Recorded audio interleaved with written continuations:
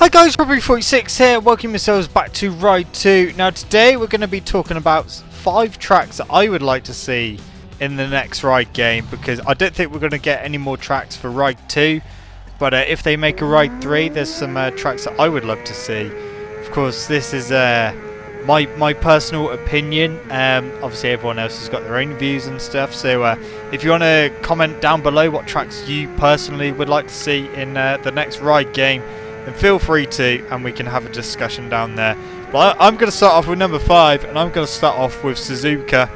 I've really loved that track in previous MotoGP games, and that obviously they haven't been there for quite a while. It was in Tourist Trophy. It's been in F1 and stuff like that. So it's been in quite a few games, but I've always really enjoyed Suzuka. It's a track that I prefer a lot more to Motegi.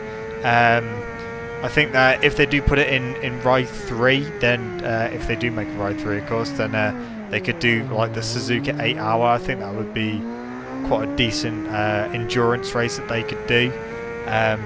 Because obviously there is endurance racing in Ride and Ride 2, but it only tends to be like 8 laps. But yeah, they could do Suzuka 8 Hours, which I think would be really cool. The track as a whole is a pretty decent track. Obviously, a lot of racing doesn't go there due to safety issues, but I think that overall it's a pretty decent track, and there's definitely one track that I would like to see in the next Ride game. The next one is going to be Brands Hatch, the full GP circuit. It's a really nice track. We've had it in some old World Superbike games. Obviously, World Superbikes don't go there anymore, unfortunately. British Superbikes do. It always makes for some really good racing to watch. It's an awesome track, and I think that on the next Ride game would be really awesome. I think that we could get some really decent racing around there as well, online and offline. It would definitely be something that I would love to do, a league race around there.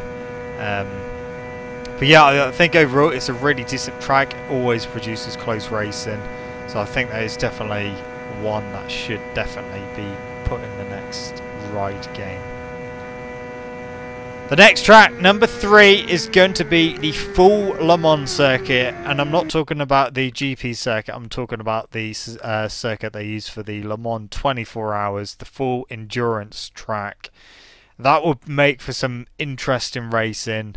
They could use it, of course, in the endurance category and in World Tour.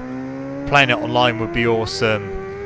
And maybe not do the full 24-hour endurance race, because I don't think anyone's got time to actually sit down and play a game for 24 hours straight. That would be pretty crazy. I know that in games like Gran Turismo you can pause and kind of save your progress and come back to it later. So if they'd done it that way, that would be alright, but it'd take fucking forever to actually do one race.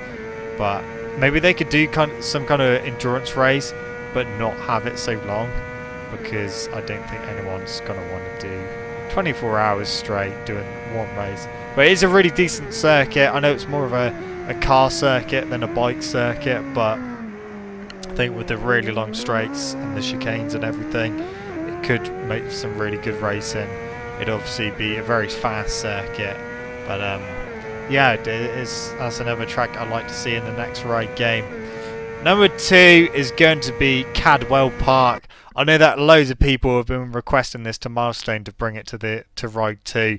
I don't think the physics in Ride 2 would lend itself well to Cadwell Park, just because of the mountain section. I know that obviously when BSB go there, you get some really spectacular jumps over the mountain section, but going around this Road America in Ride 2 and even the first ride, going over that little jump that you get after the really tight left-hander downhill, the bike just wants to do a backflip, and I think that if we had Cadwell in Ride 2, going over the mountain would just make you do a complete backflip and pretty much crash every time. You wouldn't be able to go over there as quick as you'd like to. So I think if they could bring that to the next ride and the physics allow it, then jumping over the mountain would be a pretty decent thing to behold. You get some really good racing around there. Multiple bikes at the same time jumping over the mountain would be fucking awesome. Of course, you get some really decent screenshots as well.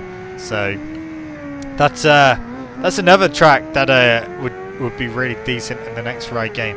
The final track, which I can't really see happening, just because of the licensing and the fact that Milestone don't have the license for this track and probably won't get it for a few years, if that, is of course the Isle of Man TT. Of course, I couldn't have any other track up at number 1 than the Isle of Man. I know that there is a Isle of Man TT race coming out by game coming out next year, made by Kyloton and Big Ben Studios. Of course, they have the license for the track, so fingers crossed they do a decent job of that game.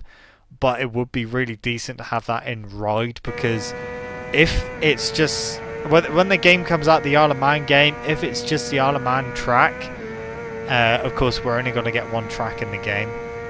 I know that it's a fucking awesome track, but just to have one track in a game, if it's going to be full retail price as well, is going to be a bit disappointing.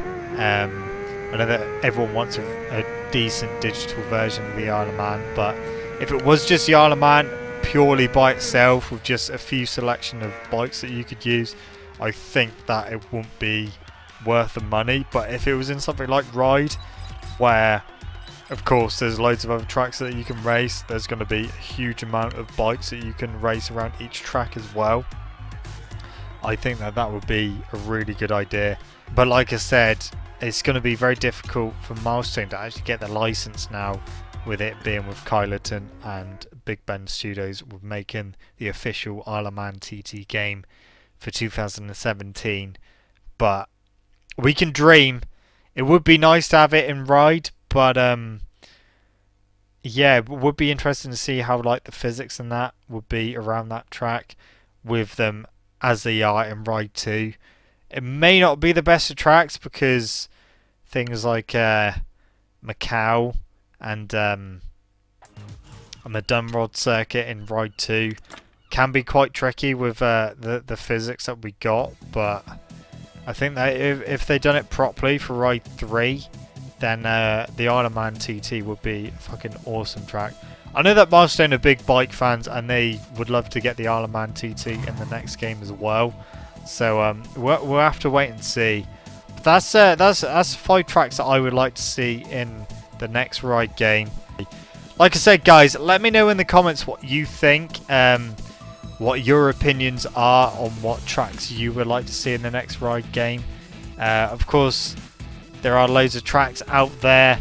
I kind of tried to stay away from tracks that we already have in either Ride or MotoGP. I shall see you guys in the next video. Thank you so much for watching. Don't forget to leave this video a like if you enjoyed it. Subscribe to my channel for more content. I shall see you guys in the next video. See you!